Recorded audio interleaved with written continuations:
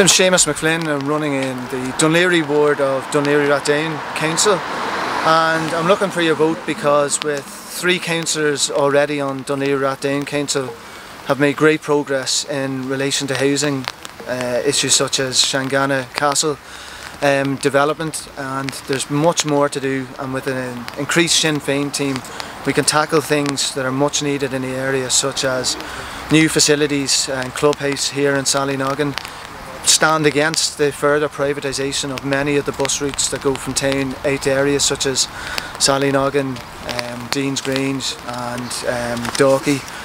And as well as that, the continuing housing crisis will need strong Sinn Féin representation to make sure that any new developments include social and affordable housing that can mean people staying here in communities such as Sallynoggin.